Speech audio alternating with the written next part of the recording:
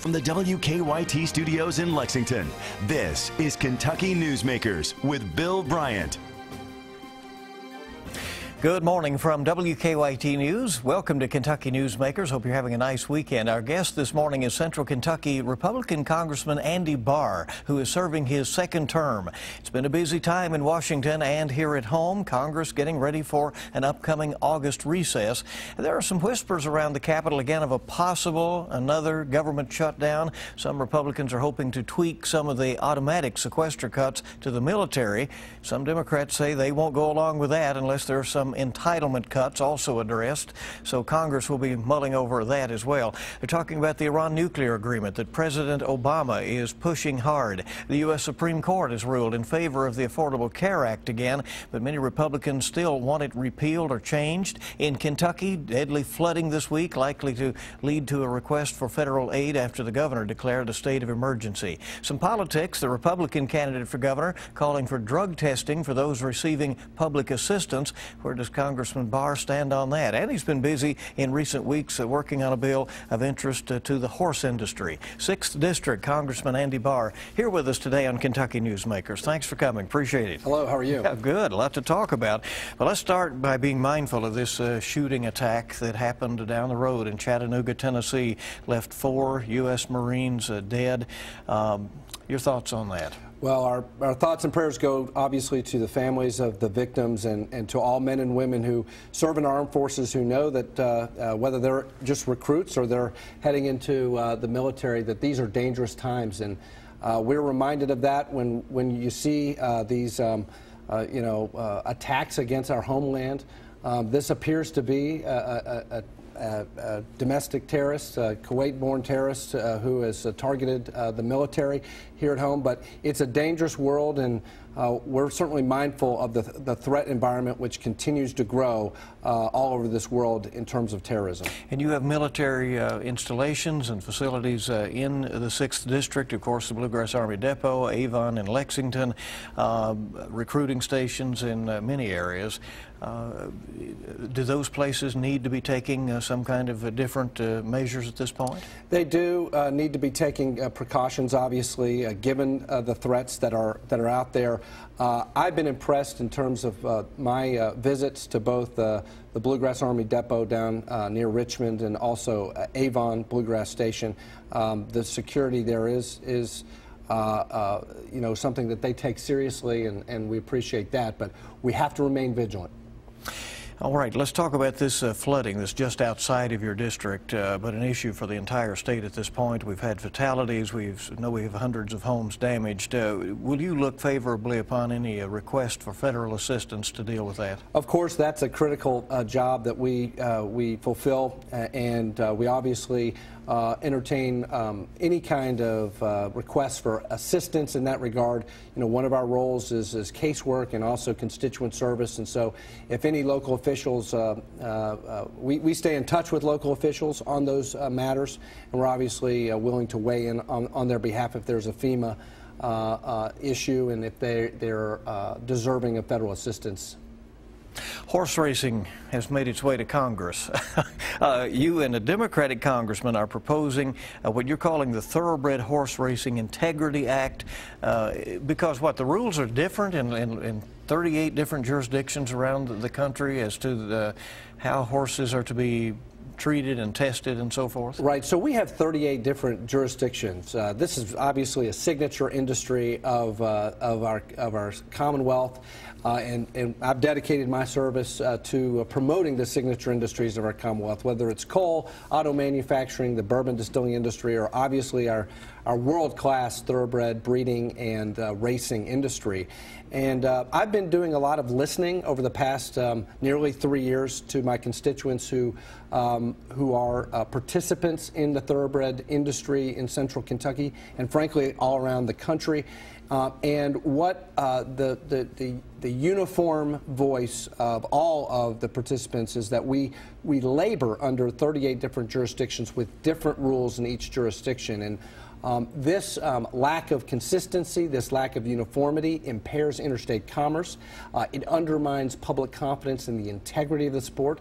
We can do a better job promoting safety with uniform standards, and what we're particularly interested in is uniform standards with respect to medication, because that's where we've seen a lot of this this inconsistency. And the fact of the matter is, over 50% of horses that were raced in 2014 were raced in more than one jurisdiction. So this is truly a national industry. It's an interstate industry. It implicates interstate commerce, and so there is a possibility of a new golden age of thoroughbred racing if we remove the impediments, the silos that divide the industry.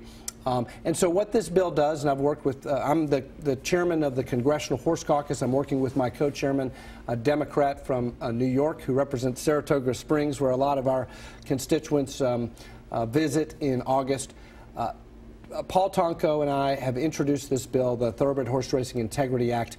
This legislation would create an independent, non-governmental thoroughbred horse racing anti-doping authority, which would marry independence with the U.S. Anti-Doping Agency, which does a lot of Olympic sports drug testing, and also representatives from the thoroughbred industry. So input from constituencies within the thoroughbred industry, diverse constituencies within that industry, to inform that authority to create a national uniform medication program in terms of the rules, in terms of testing, investigation procedures, and penalties. Congressman, you're speaking of medications. Are we talking about performance-enhancing drugs? Is that the main thing? Right, and we don't think Congress should micromanage it. We think this should be a non-governmental independent body with expertise that comes up with the uniform rules of racing. That's why we want independence, and we also want input from the thoroughbred industry about what those rules should be, what the permitted substances should be, and what the prohibited substances should be, what the rules on race day should be, what the penalties should be.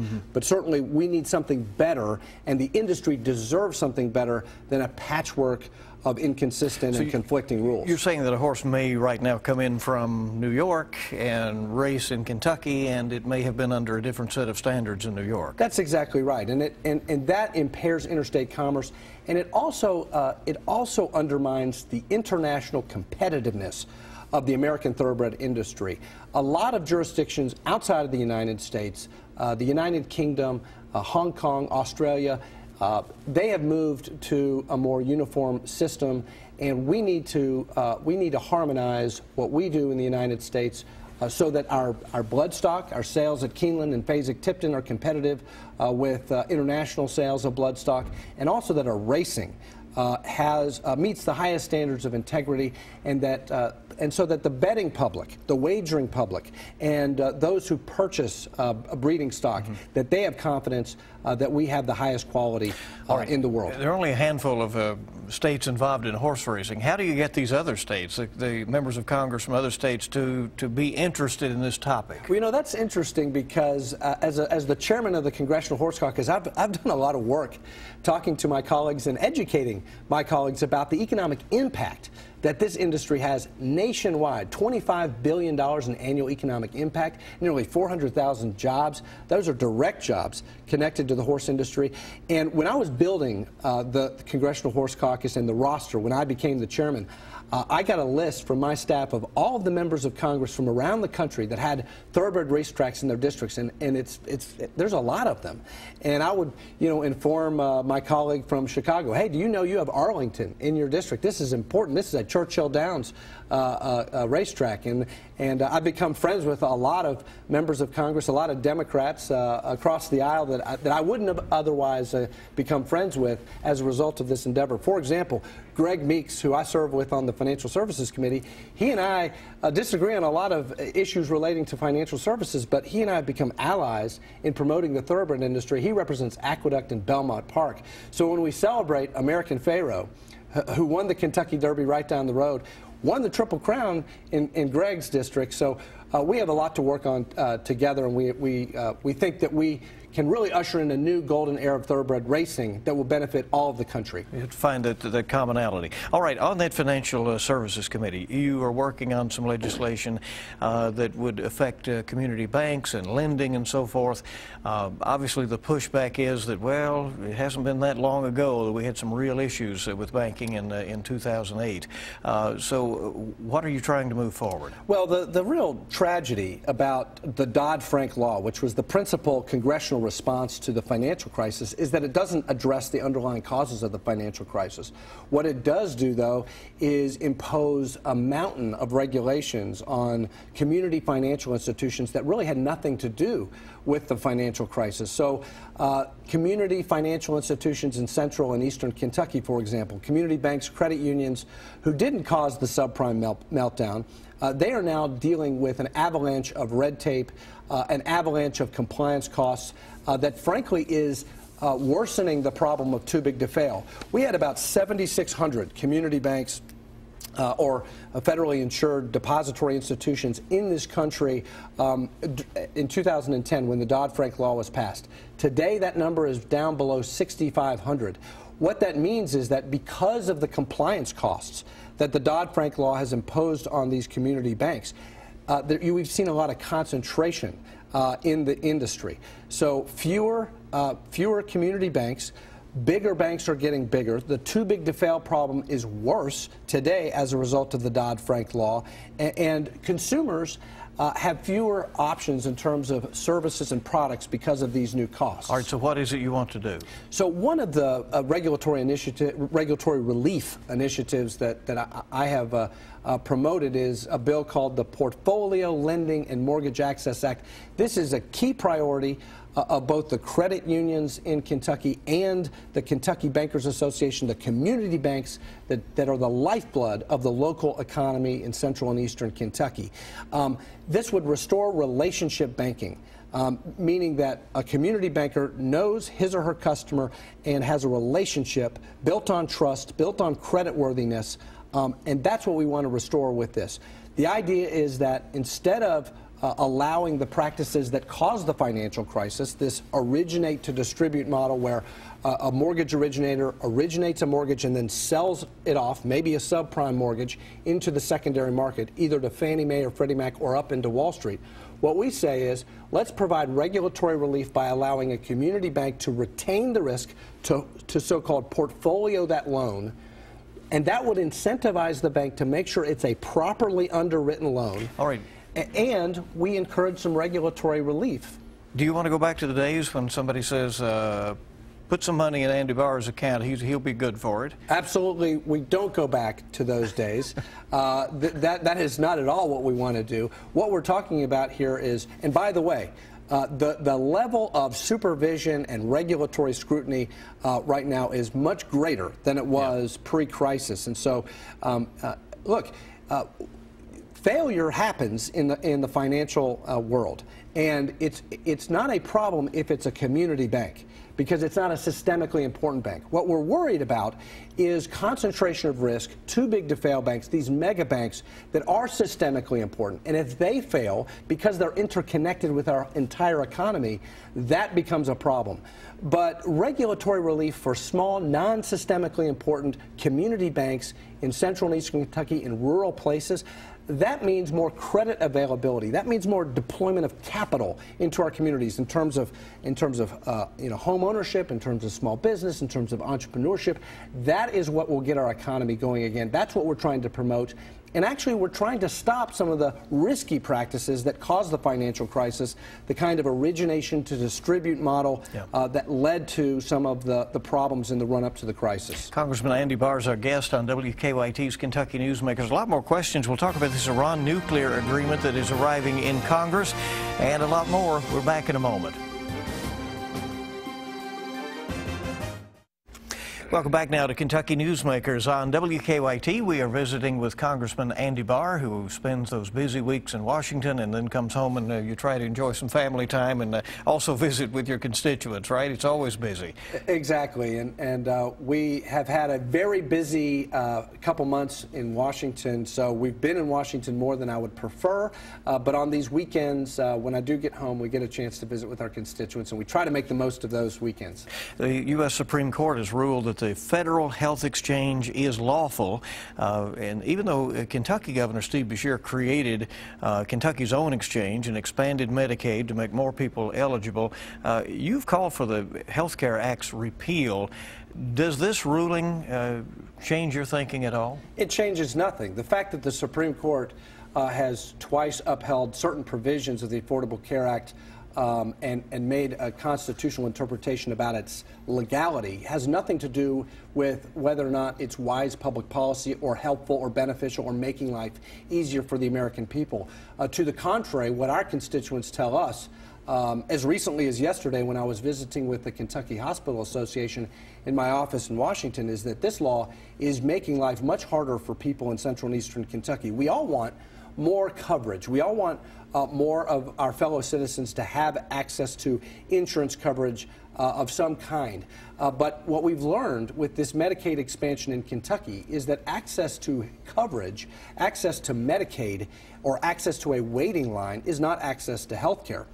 The Kentucky Hospital Association, very concerned about the impact of this law in rural hospitals. We discussed the fact that 8,000 of their employees have been laid off as a result of this law. Huge cuts to rural health care, rural hospitals, and an estimated, under the this Code Blue report, an estimated $1 billion in additional cost to health care providers. What is happening to them? Are they not able to collect their bills from Medicaid? Well, Medicaid under-reimburses the providers. This Medicaid expansion is good only to the extent that if you think that, well, just giving someone Medicaid, that gives them nominal coverage. That might be good, but the problem is Medicaid hospitals get paid less than the cost of providing care under Medicaid. What that means is rationing. What that means is waiting lines. What that means is it hurts the providers and compromises true quality access to health care for those patients. And so, you know, what we want to do is something better. We think that the American people deserve more coverage, but we think they deserve quality coverage. And one of the legislative initiatives that I've been supportive of is not just repealing Obamacare, which I think we need to do still, but I think we need to replace Obamacare with good ideas that actually would help lower cost. That's the one major failure of Obamacare, is it didn't lower costs. In fact, we're seeing costs skyrocket. The labor market is impaired. People are, employers are forcing their employees into part-time work because of Obamacare. The Congressional Budget Office says that 2.5 million fewer full-time employees, full-time workers in this country because of the law. Lowering the cost of health care and increasing true access is what we want to do. I'm a co-sponsor of the American Health Care Reform Act and been part of the task force that is proposing alternatives to Obamacare. And one of the key provisions of the Republican Study Committee's alternative to Obamacare is a bill that I introduced with Senator Barrasso, an orthopedic surgeon who works closely with Senator McConnell over in the Senate. And what this bill would do is provide sensible medical liability reform to prevent defensive medicine, to deal with the doctor shortage that we face in this country, to address the real access problem, and also the lower cost. That's what we want to do. Do you think there has been a realistic avenue found to get coverage for those 500,000 Kentuckians now who have taken advantage of this Medicaid expansion? Well, what we do know is that the taxpayers of Kentucky are facing a big bill, especially when the federal role and the federal share of the Medicaid expansion contracts, and that's going to happen.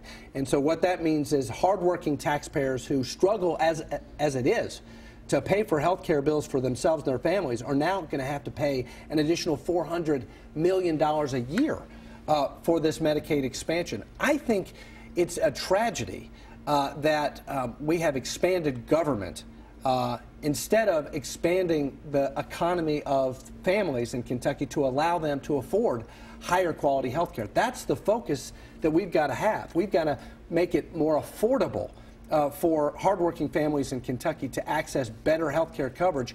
House Republicans in Washington, we have a better idea than expanding government. Our idea is to provide tax credits or a tax deduction for individuals and families who currently cannot afford coverage, so that they can go out and get the health care that they want, that they need, that's quality health care on a more affordable basis. On another Supreme Court ruling, the one that legalized same-sex marriage, you have indicated that Congress might now try to pass some kind of legislation in reaction to that. What would you support to that end? Well, we need this whole debate should center around respect. Respect for everybody involved. And if we're truly committed to respecting our fellow human being, and if we're truly committed to not discriminating against people, we need to be respectful of people of faith in this country. We need to be respectful of faith-based leaders. I have been inundated with calls and concerns from my constituents concerned about the ramifications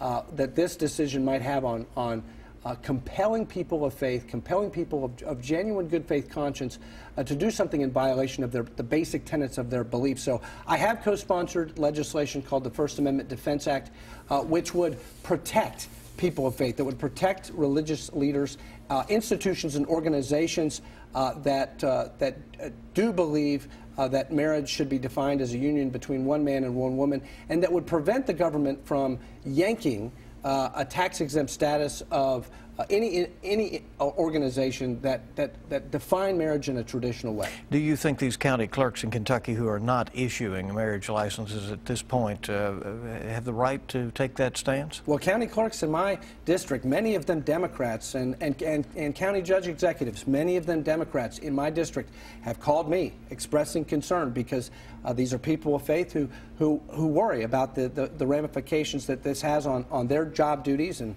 what they're supposed to do in light of this decision. Obviously, there are some leaders in the General Assembly who have stepped up to try to deal and address that issue. That is a state issue. But at the end of the day, we do need to, at both the federal level and the state level, remember that this is a country built on religious freedom, and we need to protect that very sacrosanct freedom of conscience in this country. Congressman Andy Barr is with us on WKYT's Kentucky Newsmakers. Our remaining moments coming right up. Welcome back into WKYT's Kentucky Newsmakers, and we're visiting with Congressman Andy Barr, Republican. He represents the 6th District in Kentucky. The Iran nuclear agreement will arrive in Congress for approval. The president says it buys time and hopes for political change in Iran over time. Do you have a position on the agreement already? Well, as a member of the Terrorism Financing Task Force, we have been engaged in searching oversight over these negotiations, and frankly very, very concerned about this agreement. I have read key provisions of the Joint Action Plan that Secretary Kerry has negotiated and that the President has announced. And you know, what's really concerning to me is that this agreement converts Iran, which is, we know, the world's #1 state sponsor of terrorism, from a country with an illicit nuclear program into a country that is the world's #1 state sponsor of terrorism, with a internationally sanctioned nuclear program awash in billions of dollars of sanctions relief. It's estimated that this agreement could lead to up to $150 billion in sanctions relief. And even if Iran complies with this agreement, we know 3 things are going to happen. Number one, they are going to have a nuclear program that's legally sanctioned by the international community. The agreement permits Iran to retain a vast enrichment program. It allows them to pursue nuclear R&D. It allows them to continue to invest in intercontinental ballistic missile technology over time. And at the end of the process, they will be left with a nuclear program on an industrial scale after 10 years. Secondly, it gives all of this sanctions relief to the Iranian government, which means, according to the witnesses in front of my Terrorism Financing Task Force, the Houthis in Yemen, Hezbollah, Hamas, Assad, all of these rogue terrorist organizations are now going to be funneled and funded a lot of this sanctions relief, so they're going to be more well financed. And finally, what I'm concerned about is the key weakness the key weakness of this agreement is that even if you assumed that they would change their ways, and after decades of delay and after decades of deceiving international inspectors, and I'm not talking about American inspectors, I'm talking about United Nations inspectors, the key weakness of this agreement is that even though the president throughout these negotiations said anytime, anywhere inspections, now they call it managed access. And so the only way that inspectors can come in and look at these sites is through a bureaucratic process that gives Iran a veto over the access to inspections. All right, sounds like you're a no vote on that. Well, absolutely, very concerned, and we're going to be working very hard to block this bad deal that makes the American people less safe. You agreed with the president on trade. You voted for a trade promotion authority. So there's finally a place where Congressman Barr and President Obama agreed on Well, something. it is, but it's also about keeping this administration accountable. You know, 96% of customers, 96% of the world's consumers live outside of the United States. We know that free trade is important to hold other countries accountable for unfair trade practices, to open up these countries, particularly on the Pacific Rim, to Kentucky-made products, whether it's the Toyota Camry or our bourbon distillery industry or agriculture or our coal industry. This is a way to tear down those trade barriers and get Kentucky products into those markets, and it's about transparency. I only wish that we had a TPA for the Iran agreement, because Congress ultimately retains the ability to block this deal if it's a bad deal for the United States and the American workers. We don't think it will be. We think it helps American workers. Do you support the Republican nominee for Governor, Matt Bevin? Absolutely, very strongly supportive of what he's trying to do, and we're helping him introduce him to some of the folks in the 6th Congressional District. It's critically important that we have a governor in this state that believes in health care reform, that puts the patient at the center, also making Kentucky more competitive than it's been. Matt Bevin has the right answer for this state. Congressman Andy Barr, thanks for visiting with us. We appreciate it. Thank you for joining us for this edition of Kentucky Newsmakers on WKYT. I'll see you bright and early on WKYT this morning, starting at 4:30 this week, and we hope you have a good week ahead.